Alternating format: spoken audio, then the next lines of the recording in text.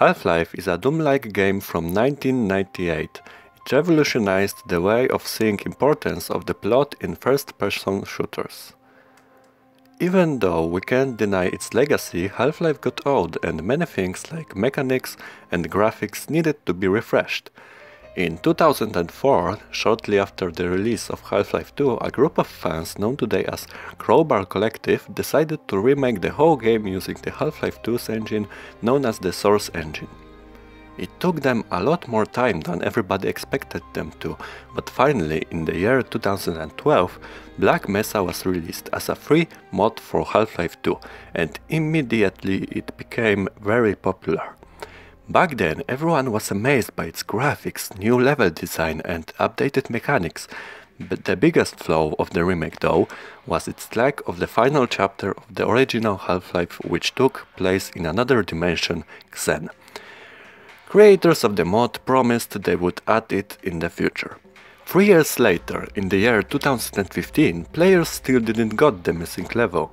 Instead, they got the retail version on the Steam. It featured many little and big changes. Many people today seem not to see any differences between the mod version from 2012 and the Steam one from the 2015. In this review, I'm going to talk about most of the changes and help you decide whether it's worth paying about $20 or just sticking to the free version. Let's start with the graphics. In 2012 it was groundbreaking and there is no wonder why. Design of each level, texture and animation is really good, even by today's standards. The only problem are too repetitive faces of NPCs. If you thought the Steam version would repair this issue, I have to disappoint you, because the Steam version looks exactly the same as the original mod. The only differences are little changes here and there in cosmetic design of some levels, mostly at the beginning, like those urinals. Because of changing the version of the Source Engine, Steam version is also a lot darker, which might be a good thing for some people, but it makes the game look worse in my opinion. Speaking of the new version of the engine, if you thought that the newer version would be more demanding in terms of the hardware specification, worry not, it isn't. When I was buying my copy of retail version, I thought they would fix the optimization a bit, because in 2012 version some locations would make the game to drop some FPS. Unfortunately, the newer version didn't fix that, and it still has some rooms with poor optimization. And it's not the issue with my hardware. I know lots of people with better computers who got the same issues. Let's talk about audio, because there are some differences between two versions. In free one, the HEV suite voice was just copied from Half-Life Duo files, while in retail version it is voiced over by a completely new actor. It is also worth mentioning that the Steam version removed that strange walkie-talkie effect from enemy soldiers' voices. On me now! Suppressing fire! Alright, come on, give me a hand here. Which is cool in my opinion. Apart from those, audio is mostly the same in both versions. The most important changes were made in the mechanics. Free version had a bug which caused the enemy soldiers to be inhumanly accurate, making you lose all your health when they started to shoot you. The Steam version, however, not only fixed the AI, but also made the difficulty level to actually change their accuracy level. The Vortigaunt's enemies are also fixed in the Steam version. This time their response time is a bit longer, making you actually able to dodge their attacks.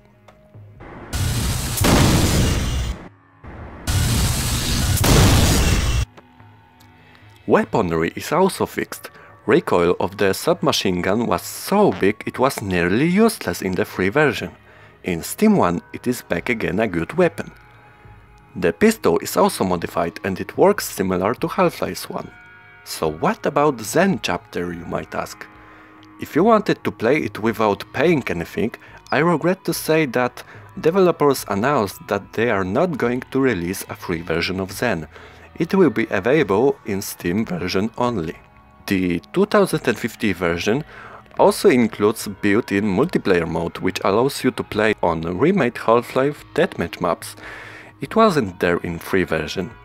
I'm not good at multiplayer games, but as far as I see, this mode is very similar to what I've seen in original Half-Life, so if you liked it there, you won't be disappointed. The problem might be that there are not many people playing it, but I always manage to find a server with 5 other players. Sadly, there are no bots supported. It is also worth mentioning that Steam version supports achievements, because it's an officially released game. The mod version does include those, but they are not assigned to your Steam account. In the end, I would like to talk about mods for both editions. The free version was the only version available for 3 years. It's a very long time for modders to make a lot of great stuff. In time between release of both versions, we got such mods like Brilliance Surface Tension Uncut, which was an expansion to one of later chapters of the game. Not my favorite was On a Rail Uncut, which also was an expansion to already existing chapter, and the best one in my opinion, Hazard Course, which is a remake of the forgotten Half-Life tutorial. But it's actually fun to play this time, even if you completed the game already. The Steam version uses a new version of the source engine, and because of that many mods from free version won't work with it. Surface Tension Uncut became an integral part of the game. On a Rail Uncut can be found easily on Steam Workshop, but my favorite, Hazard Course, is still unavailable on this version up to this day, because creators of this one didn't know how to use some new assets. Fortunately, there are a lot of great maps out there on the Steam Workshop, like Bravado, Escapade or Thief. There is even a mod that restores the walkie-talkie effect to soldiers' voices. Finally, is it worth to buy the Steam version for $20 for those updated mechanics, multiplayer and mods? In my opinion, it is not. At least not until developers release the missing Zen chapter. I have to admit, fixed AI of the enemies and recoil of submachine gun is a great change, but it doesn't change the fact that paying $20 of something that looks and play almost the same is not the great deal. Maybe if you like to play multiplayer, it makes more sense. And that's pretty much it. Hope you enjoyed the review. May God keep you in his care.